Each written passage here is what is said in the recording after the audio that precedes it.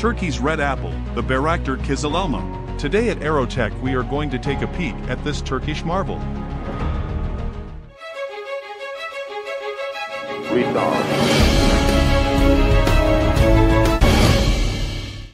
General information. The Bayraktar Kızılelma is a high-altitude, long-endurance unmanned combat aerial vehicle currently under development by the Turkish aerospace company Bayraktar Defense.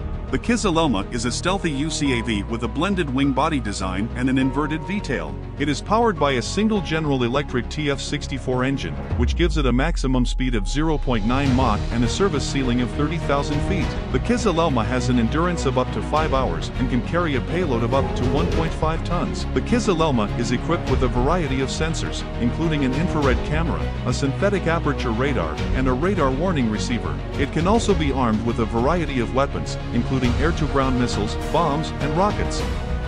Design and features.